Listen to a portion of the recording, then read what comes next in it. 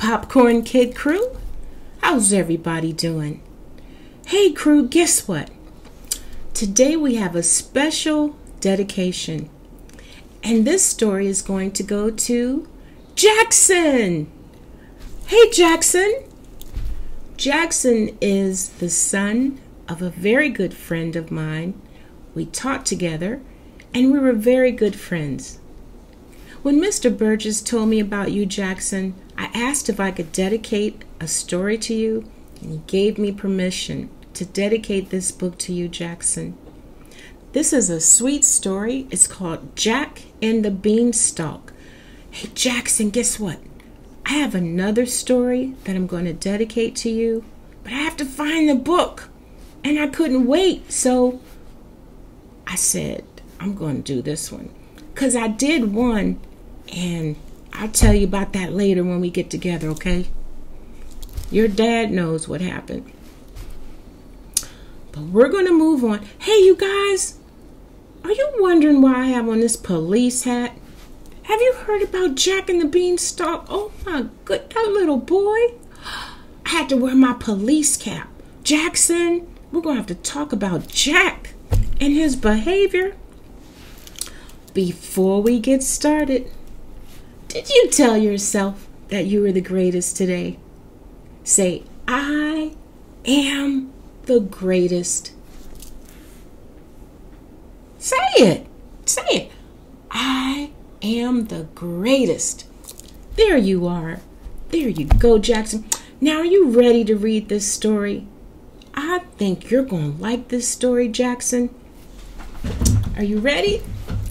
I'll make sure you can see all the pictures. Jack and the Beanstalk.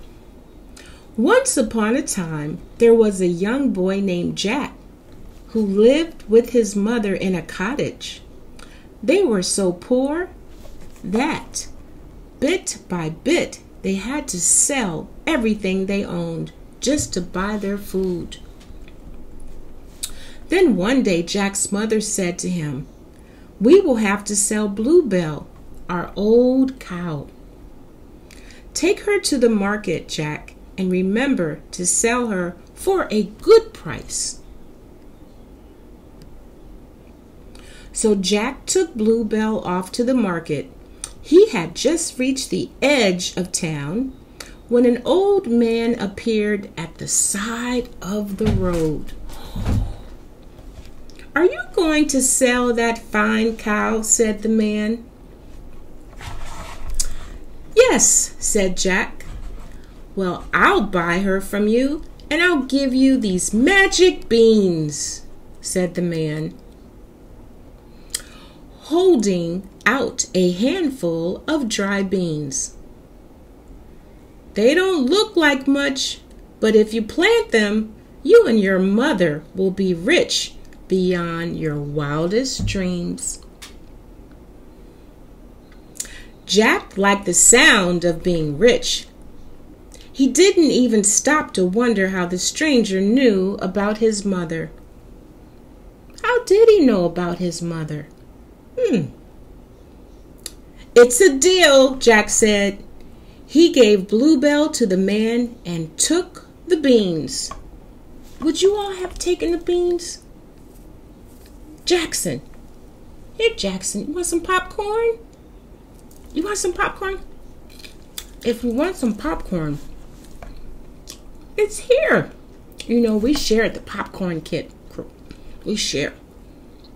Hey, you guys, would you have traded your cow for some beans? What do you think his mother's going to say? Come on. Let's find out what Mom says. When Jack showed his mother the beans, she was so angry that her face turned red as a beet. "You stupid boy. Go to your room," she cried, and threw the beans out of the window. Jack sat down on his bed feeling miserable. "Stupid beans," he muttered. "Stupid me." Then he fell asleep.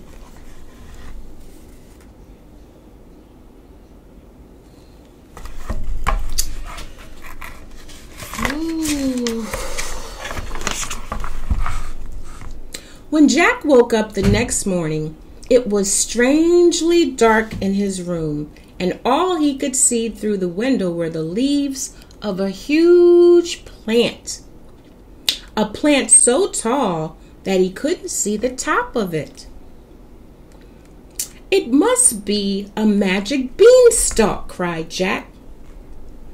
"What's at the top?" So Jack started to climb. Up he went from branch to branch and from leaf to leaf. At the top was a giant house. Jack's tummy was rumbling with hunger, so he knocked on the great big door, and a giant woman answered. "Please, ma'am, may I have some breakfast?" Jack asked politely. "You'll become breakfast if my husband finds you," said the giant's wife. But Jack begged and pleaded, and at last she let him in and gave him some bread and milk. The giant's wife had just shown Jack where to hide when the giant came home in a bad mood. "Fee, fi, fo, fum, I smell the blood of an Englishman," roared the giant. "Silly man," said his wife, "you smell the sausages that I've cooked for breakfast." "Jackson, you still there? Do you like this story so far? Have you heard this before, you guys? You like this, Jackson? Okay, we're going to keep on reading. The giant ate a giant-sized breakfast, then settled down to count the huge gold coins in his treasure chest. Wow! There were lots of coins. One huge gold coin in his treasure chest. There was 101, 102, he counted, but his head started to nod, and before long he was fast asleep. Quick as a flash, Jack grabbed 2 of the huge gold coins and ran out through the front door. He raced to the beanstalk and climbed down as fast as his legs would carry him. That's why I'm wearing this police hat. He took something and ran. His mother was so happy to see the gold that she hugged Jack for 10 whole minutes. Clever boy, Jack, she laughed. We'll never be poor again. That's Jack right there. And that's the giant's wife making breakfast for them.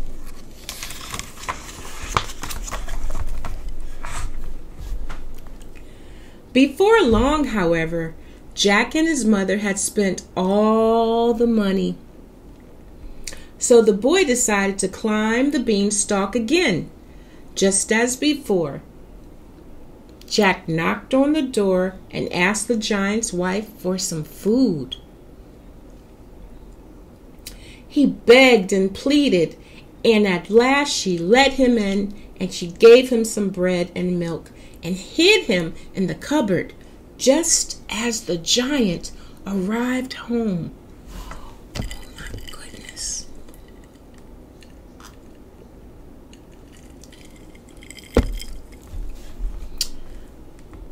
When the giant had eaten a giant-sized lunch, his wife brought him their pet hen.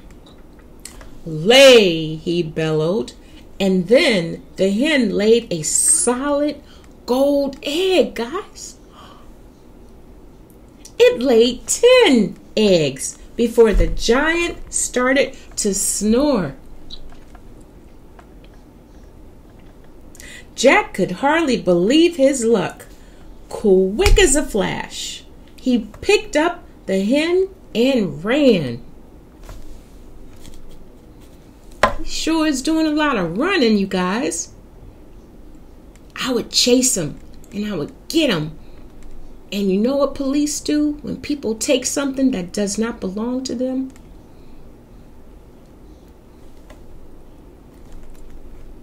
Well, quick as a flash, he picked up the hen and he ran. When his mother saw the hen lay a golden egg, she hugged Jack for a whole 20 minutes. Although Jack and his mother were now rich beyond their wildest dreams, the boy couldn't help himself. He decided to climb the beanstalk one more time. Anybody want to guess what's going to happen? He decided to go up there again? Didn't he have enough already?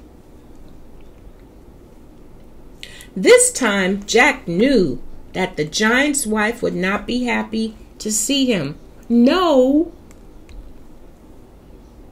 So he sneaked in when she wasn't looking and quickly hid in the cupboard. The giant came home as usual and ate a giant-sized dinner. Then his wife brought him his magic harp. "Play!" he roared, and the harp began to play. It was such sweet music that the giant fell asleep in record time. Jack grabbed the harp and started to run. Oh my goodness! Here he goes again, running, grabbing stuff and running. Shame on you, Jack.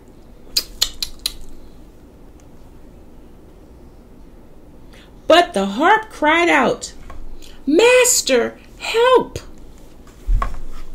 The giant woke up at once and chased after Jack.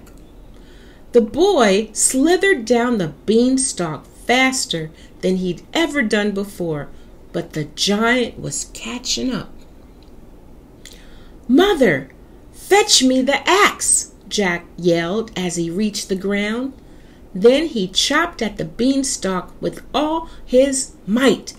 Creak! Groan! The giant quickly climbed back up to the top before the beanstalk crashed to the ground.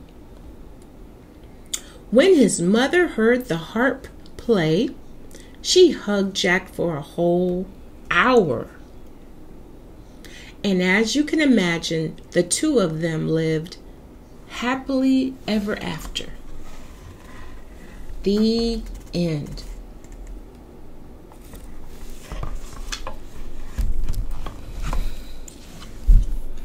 You guys, I'm just thinking about this story.